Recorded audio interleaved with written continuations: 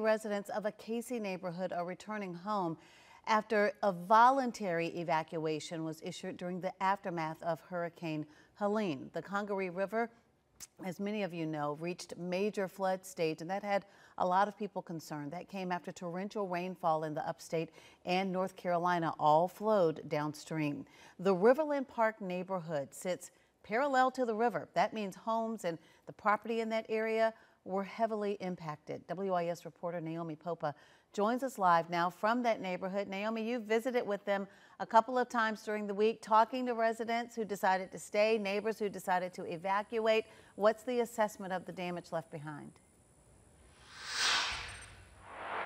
Well, Judy, Hannah, just taking a look, you can see a lot of homes experienced extensive flooding after Hurricane Helene, while others in this neighborhood on higher ground did not. But regardless, everyone I'm speaking with telling me that recovery is going to take a while. Now, Old State Road is the road that leads up to this neighborhood. And because of its position near the Congaree, city officials raised concern over flooding. Now, two residents who decided to evacuate told me they made the decision because they felt unsafe with the rising water levels, while several others I spoke to tell me flooding was not a concern for them because it never has been. Paul Dooley is one of those. He has lived in his home for several years and tells me he made the call to stay after monitoring the levels himself.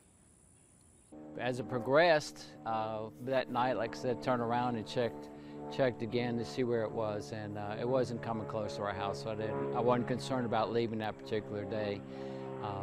And of course, in the morning we just kept watching what was going on around the neighborhood.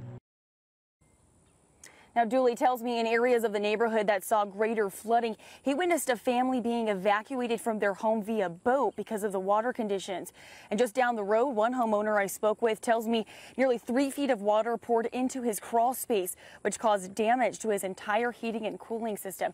Now, ahead of WIS News at 6, I'll show you just how high those water levels got for some residents and why some are comparing the effects of Hurricane Helene to those of the 1,000-year flood in 2015. For now, reporting in KC, I'm Naomi Popa, WIS News 10.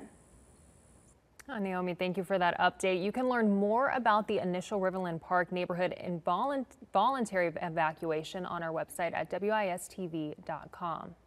Well, the Salvation Army and our parent company, Gray Media, are teaming up to help raise money for hurricane relief.